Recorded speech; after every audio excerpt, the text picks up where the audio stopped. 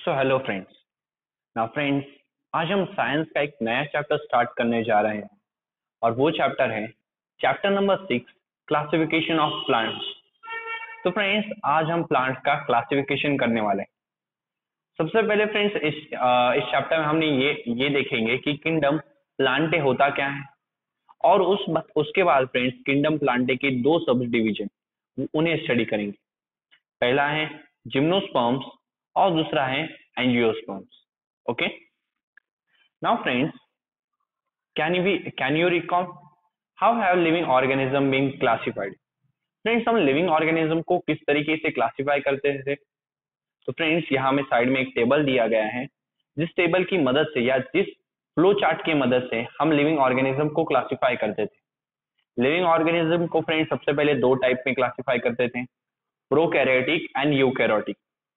Prokaryotic यानी friends जिनके cell में प्रॉपर न्यूक्लियस नहीं होता था, और यूकैरियोटिक यानी फ्रेंड्स जिनमें एक प्रॉपर न्यूक्लियस होता था और साथ ही साथ बाकी कई ऑर्गेनल्स भी होते थे।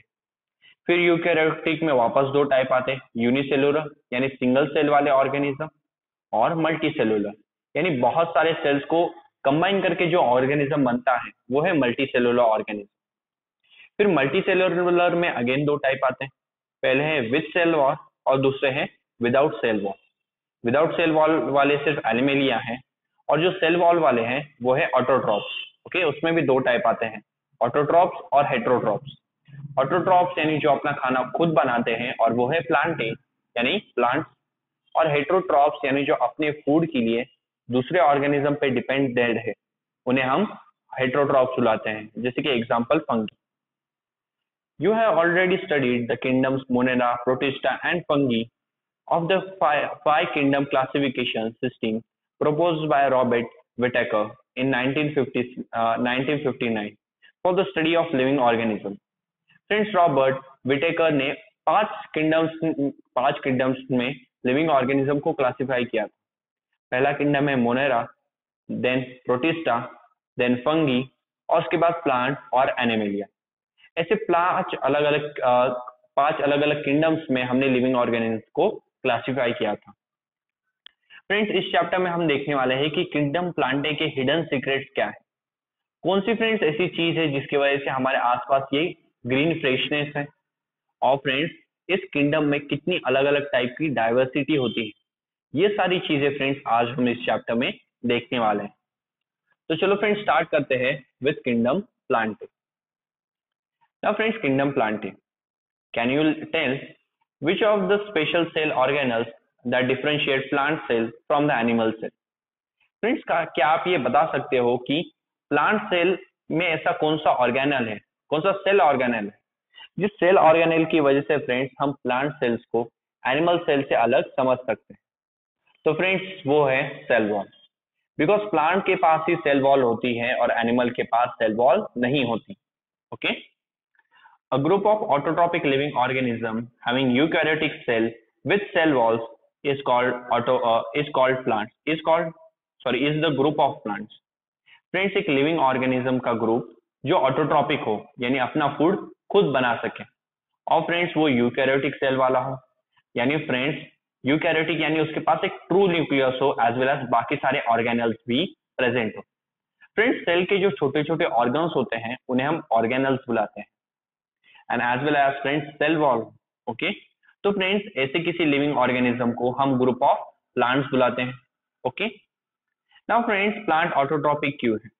बिकॉज फ्रेंड्स प्लांट फोटोसिंथेसिस कर सकते हैं क्लोरोफिल की हेल्प से, और फ्रेंड्स इसी फोटोसिंथेसिस की मदद से वो लाइट एनर्जी को केमिकल एनर्जी में कन्वर्ट करते हैं, यानी लाइट के जरिए फ्रेंड्स अपना फूड बनाते हैं। ओके, इसलिए फ्रेंड्स प्लांट अपना खुद बना सकते हैं, इसलिए उन्हें हम ऑटोट्रॉप्स बुलाते हैं।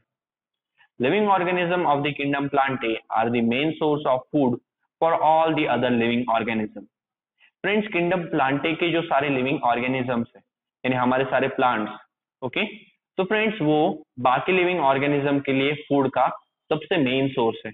ओके, बिकॉज इनके अलावा फ्रेंड्स हमें कहीं से भी फूड नहीं मिलने वाला है।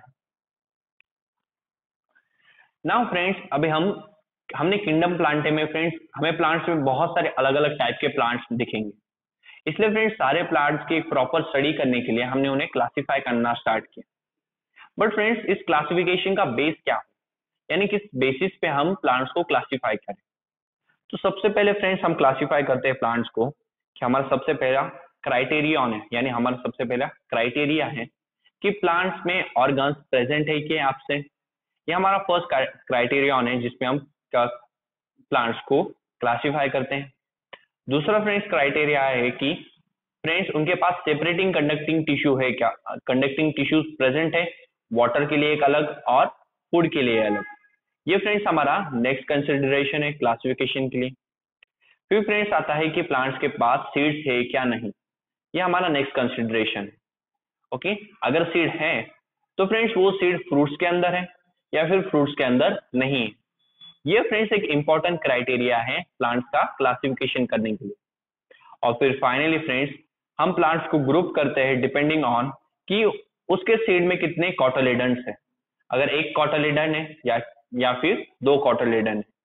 तो फ्रेंड्स इन सारे पॉइंट्स पे हम प्लांट्स को क्लासिफाई करते हैं। ओके, और इन्हीं पॉइंट्स पे हमने किंगडम प्लांटे को आगे सब डिवाइड किया है।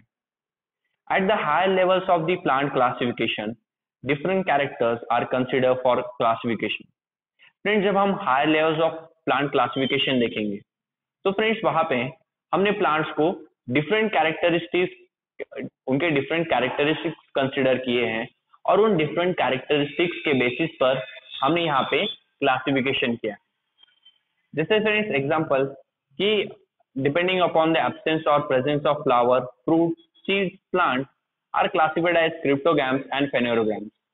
फ्रेंड्स जैसे कि हमारे पास एग्जांपल है कि किसी प्लांट में फ्लावर्स, फ्रूट, सीड्स, प्लांट, ये सीड्स, ये सारी चीजें प्रेजेंट है कि एब्सेंट है, इसके बेसिस पे हमने इन्हें दो ग्रुप्स में डिवाइड किया है। पहला ग्रुप है क्रिप्टोगैम्स और दूसरा ग्रुप है फेनोरोगैम्स। नाउ फ्रेंड्स इसके आगे कि depending upon whether the seeds are enclosed within a fruit or not, phenerogams are classified as gymnosperms and angiosperms. Then friends हमारा जो नेक्स्ट क्लासिफिकेशन है उसमें हमने ये देखा है कि अगर फ्रेंड्स प्लांट के पास सीड्स हैं तो सीड फ्रूट के अंदर है या फिर नहीं, और इसी बेसिस पर हमने फेनेरोगैम्स को और दो टाइप्स में क्लासिफाई किया है। पहला है जिम्नोस्पर्म और उसके बाद आता है एंजियोस्पर्म, और एंड में फ्रेंड्स हमने एंजियोस्पर्म को और दो क्लासेस में डिवाइड किया है जो है मोनोकॉट्स और डाइकॉट्स। और ये फ्रेंड्स इस चीज पे डिपेंड करता है कि सीड में कितने कॉटलेडन्स है, यानी सीड कितने पार्ट्स में फ्रेंड्स डिवाइड हो सकता है। दो पार्ट में डिवाइड हो रहा है तो वो डाइकॉट होगा। ओके, बिकॉज डाई यानी दो, कॉटलेडन्स, कॉट फ्रेंड्स कॉटलेडन के लिए है, और सिर्फ एक ही सीड है यानी वो दो इक्वल पार्ट में अपने आप डिवाइड नहीं होता, तो फ्रेंड्स वो मोनोकॉट है। ओके, तो फ्रेंड्स ये कुछ बेसिक्स हैं ओके, जिन बेसिस पे हमने प्लांट किंगडम प्लांटे को क्लासिफाई किया है। तो फ्रेंड्स आपसे क्वेश्चन पूछा जा सकता है कि on what basis okay does the kingdom Plantae has been classified, यानी कौन से किस पॉइंट्स पे फ्रेंड्स हमने किंगडम प्लांटे को क्लासिफाई किया है। ओके, नाउ फ्रेंड्स अभी हमने यहाँ पे किंगडम प्लांटे के सबसे पहले दो क्लासेस देखे, that was cryptogams and phanerogams. और फ्रेंड्स ये क्लासिफिकेशन हमने इस बेसिस पे किया है कि इनके पास फ्रूट, फ्लावर, सीड्स ये है कि नहीं। तो फ्रेंड्स अगर इनके पास प्रॉपर फ्लावर, फ्रूट और सीड्स नहीं है तो ये क्रिप्टोगैम्स होंगे। अगर फ्लावर, फ्रूट, सीड प्रेजेंट है देन ये फेनेरोगैम्स।